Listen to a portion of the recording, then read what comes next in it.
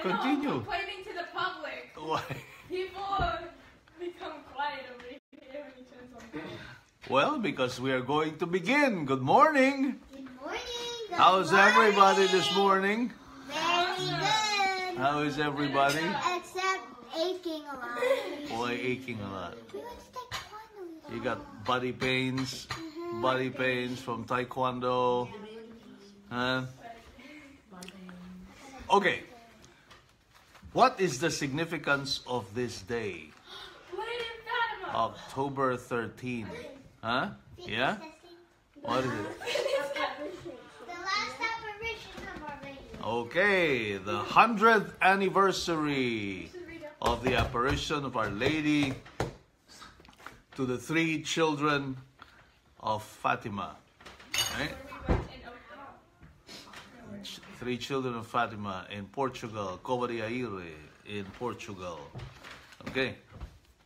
So instead of us doing a gospel commentary today, I think it's a nice time for us to talk about the apparition of Our Lady, okay, in Fatima. Of course, she appeared several times in the course of a year, okay?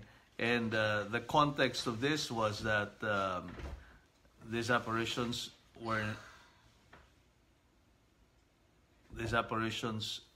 happened during the First World War. Okay, 1917. But today's feast, 1917, 100 years ago. That's why it's 2017, right? So in 1917, the First World War was raging all over the world, all over Europe practically first. And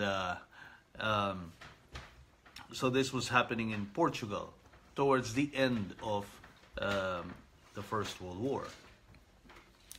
And you would see here what is important about this apparition of Our Lady. And in all the apparitions of Our Lady, Our Lady normally would appear in order to give a message, in order to remind us, her children, okay, about certain things that sometimes we tend to forget. So Our Lady is here being a mother to her children, because Our Lady, the Blessed Virgin Mary, is truly our mother. And in these apparitions, she comes down to earth in order to remind her children again and again and again about the things that we tend to forget. The things we tend to forget. Just like Papa and Mommy would many times remind you,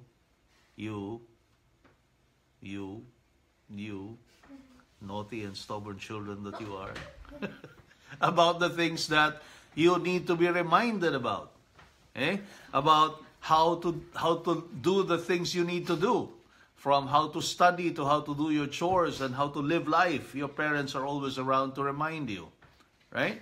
And Our Lady was being a mother. She is our mother. She's really, really, really a mother. And if you're not convinced about that yet, all you really need to do is review many of the apparitions of Our Lady and see what it is that she reminds her children about and how she exercises her motherhood over all of us. And today, I'd like us to review the reminders of Our Lady to her children, which she communicated to those 3 shepherd children in Portugal 100 years ago. Okay? Today we celebrate that 100-year anniversary. And the reason why this is very significant, this particular apparition of Our Lady in Fatima is very, very significant, because you really see in these apparitions and in the messages of Our Lady here, you really see a very, very direct hand that God and Our Lady place in the history of mankind. Okay? That Our Lady and God Himself really intervenes in the history of mankind, in the lives of each and every one of us. The Our Lady is not a supernatural being somewhere that we don't know and we do not associate with, and who has nothing to do with our daily lives. No, that is not right. Our Lady is very, very much involved in the daily affairs of each and every one of us.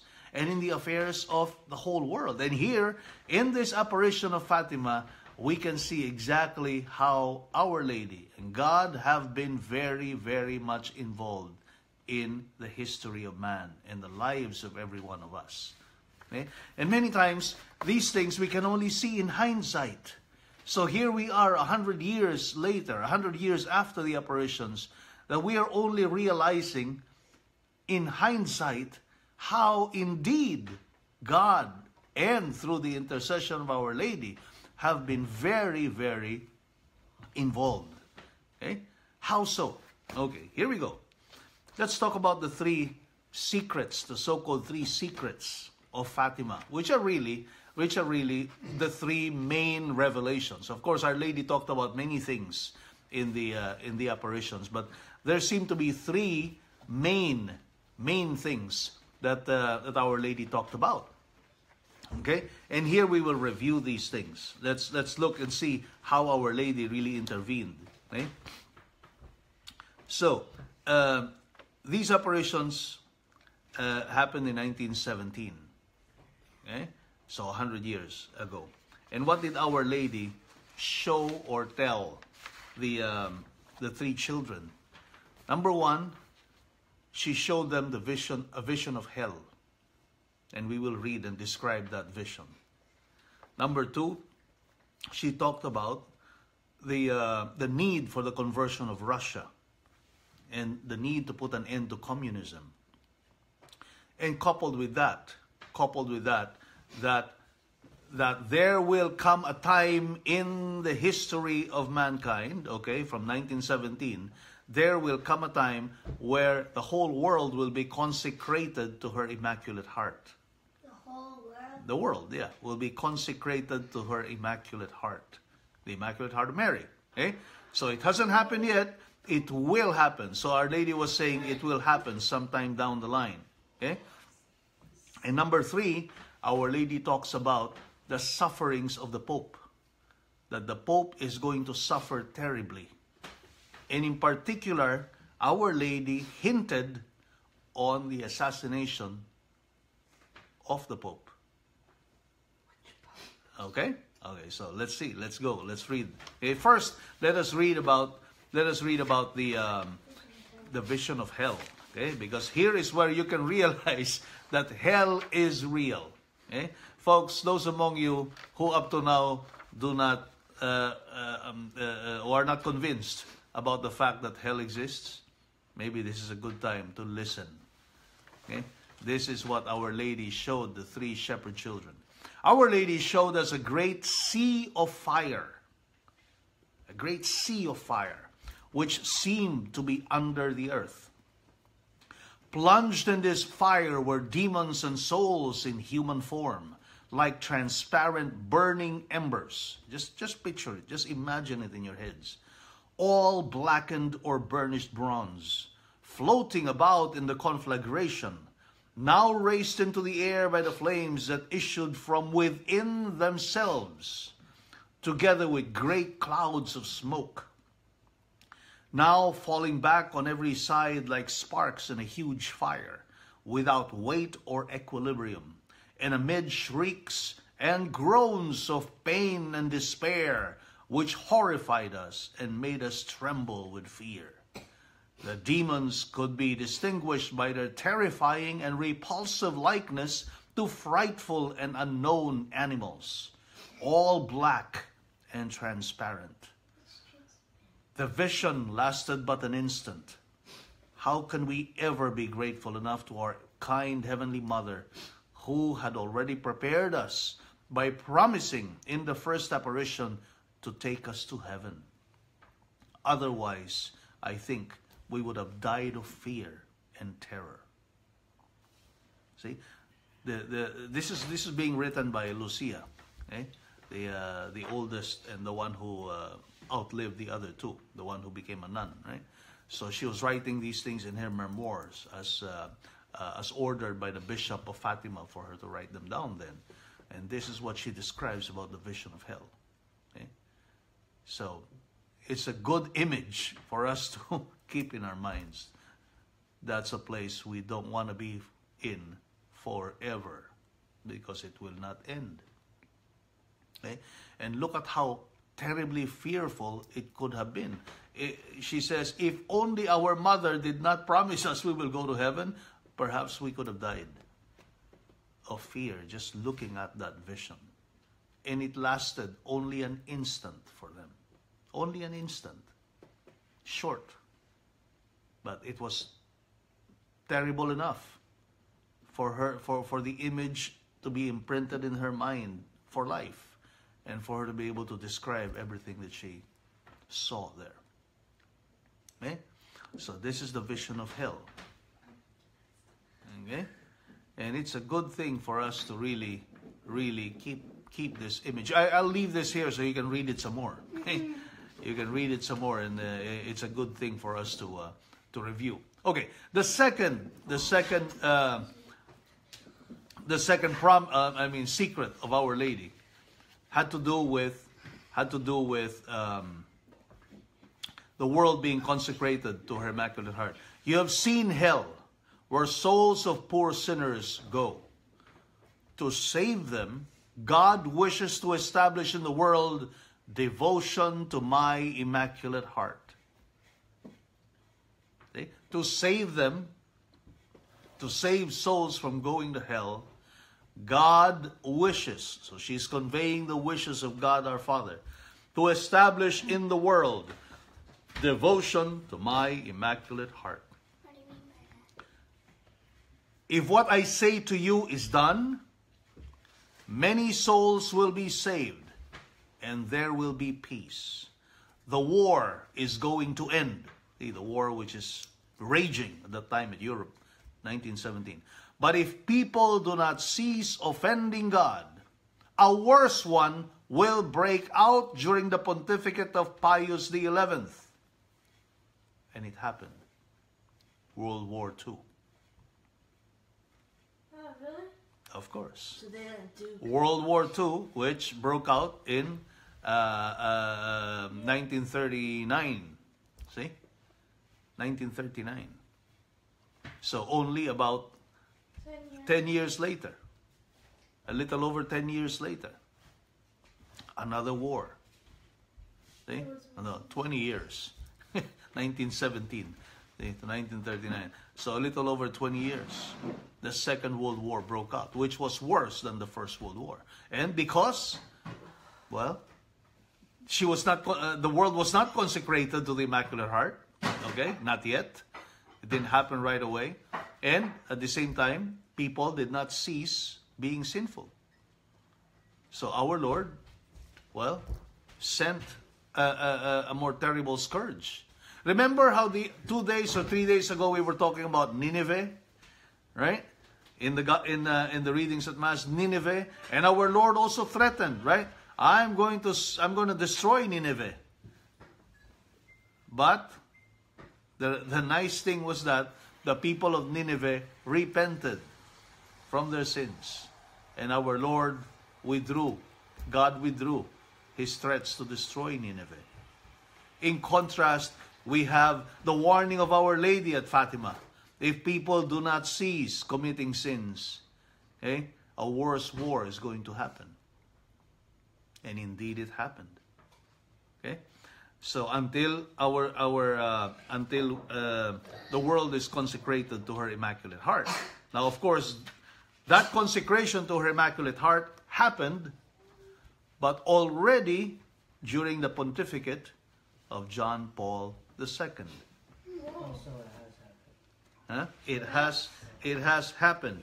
See, it has happened, but it happened already during the pontificate of John Paul II on June 7, 1981. Wow. 1981. Okay? It was already during the pontificate of John Paul II. Now, all of those years, yeah, when he was Pope, yeah, when he was Pope. 1981 is a very significant year in the history of the world and the history of the Church, okay? And also in my history.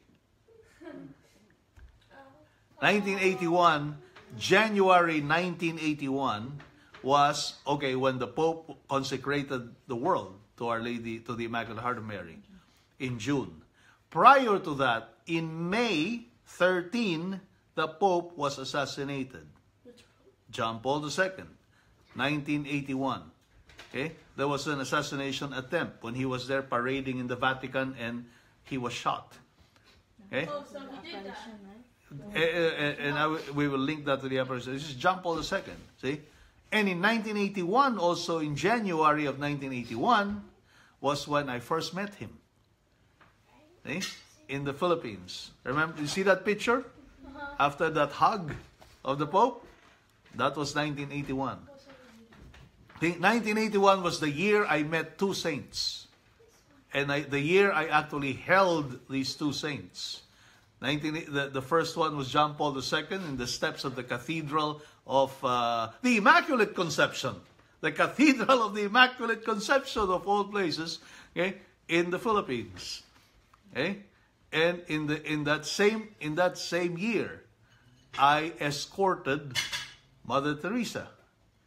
Remember? I escorted Mother Teresa as she was on her way to receive Holy Communion from Pope John Paul II. See? So that year was very significant, even for me personally. Yes, Chevelle, you got a question? Okay, I'll answer your question later. Okay? So, now what was the third? What was the third secret about? The third secret was basically talking about the sufferings of the Pope. Okay? The third part of the secret of Our Lady, in Our Lady's words, is this. If referring to Russia, if Russia were not to be converted, okay, because you did not consecrate the world to my Immaculate Heart, and all that, Russia will spread her errors throughout the world, causing wars and persecutions of the church. Okay? And it happened. The good will be martyred. The Holy Father will have much to suffer. Various nations will be annihilated. What's that? Will be wiped out. There will be no more nation for them. That's exactly what happened to all of the Baltic states around Russia, the USSR, see, and many other countries that were practically destroyed by communism, by the scourge of communism. Okay, so that also happened. Okay? That also happened. And the children of Fatima were given a vision of the Pope being assassinated, being martyred. Okay? It was a vision. Of course, it didn't happen that way, but later on, the events, the actual events, happened in a different way, where the Pope was actually assassinated. Okay? And that happened in May 13, 1981.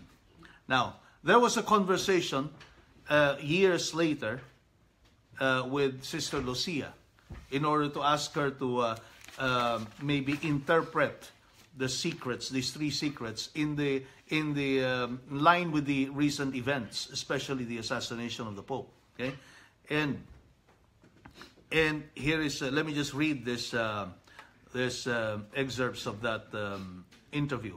After the assassination attempt of May 13, it appeared evident that it was a mother's hand that guided the bullet's path, enabling the Pope in his throes to halt at the threshold of death.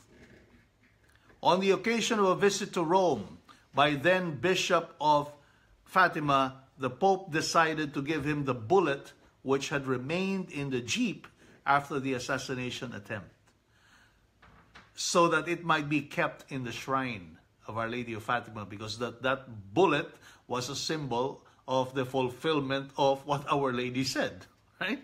That the Pope is going to suffer. The Pope was in fact assassinated.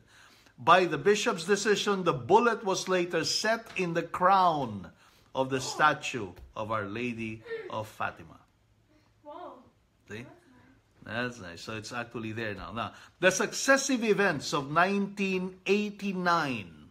So, 1981, the Immaculate Heart of Mary consecration, right? The assassination of the Pope. Now, later on, in 1989, both in the Soviet Union and in a number of countries in Europe, the fall of communism happens.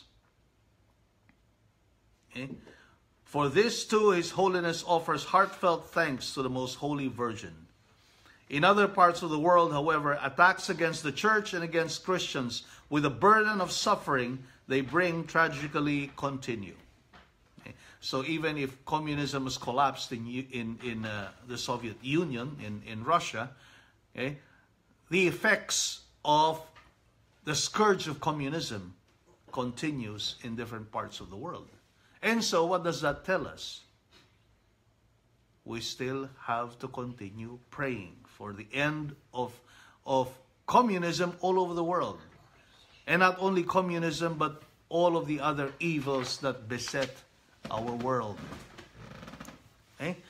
And we now have the obligation to continue praying and praying and praying for all of these evils that are happening around us. Okay? And Our Lady said in one of those apparitions, penance, penance, penance is what we need. Penance, penance, penance. We need to make a lot more reparation for our own sins and the sins of others. We need to pray many, many more rosaries. Okay? We need to pray many more rosaries, and we need to make a lot more penance. Let us offer more mortification. Let us offer more of our inconveniences, our annoyances, our things that are inconvenient for us. Let us offer these things, both for our own sins and for the sins of other people. Yesterday, we were at the abortion clinic praying, and we met who we think, or I think, might be the administrator of the clinic, who was trying to shoo us away, right? And was trying to say, hey, this is private property, you gotta get out of here, and you're gonna park here, and you're gonna do this, you're gonna do that. Of course, we had a little bit of an exchange, and I wanted to get to know her because I wanted to win her over. But in that short exchange, right, when I was telling her that all we are doing here was praying, and that we're praying for her, we were praying for you, we're praying for her, and she said, oh, I don't need that because I am not a believer in God. Okay? Well, there are many people in this world who are not believers of God. And that is why we have to pray more and more and more and more. Okay? And Our Lady has given us a weapon to do that. And that is her rosary. This month of October is the month of the Holy Rosary. So let us use the weapon that Our Lady has left us to use. Let us use this weapon. Here, I in fact wear it on my wrist all the time. Okay? I wear it on my wrist. This rosary, see? Yeah, let me do a little advertising here. This is the rosary that, it's made of, it's actually like bullets, like pellets, because it's actual steel. It's real steel. See? And so I love wearing it because, it's my weapon. See? Don't mess around with me, folks. It's actually heavy. It's actually heavy because it's all made of steel. This is steel, right? What you use for your pellets in your BB guns and stuff like that. Okay? I can whip you with this. You devils, get out of my sight. Okay. Anyway, and I love to wear it, not to display it. Not as an accessory, because it is not. Okay? And I love to wear it for my own personal purposes because it really helps me keep the presence of God all throughout the day. It helps me keep Our Lady's presence very close. And it helps me kiss that cross many times during the day. If it will help you, keep the rosary close by so that you keep Our Lady close by. And that's why you kids, I always try to remind you all the time. Have your rosaries in your pockets. All the time. Okay? This is our weapon. And let's use it for its purpose. Let's use it to defeat the devil. Let us use it to gain graces from our Lord and from Our Lady. Because that is what Our Lady promised. Let us have devotion to Our Lady, devotion to the Holy Rosary, devotion to her Immaculate Heart. so that we may help end all the evils that beset our world today. Happy feast day, folks. Happy anniversary. Let us celebrate this day. It's a glorious, nice, happy day. Let us be thankful to our Lord, thankful to Our Lady. And we're off to Mass to give thanks. Bye-bye. See you tomorrow. Bye. Okay. Bye. Bye. Ow.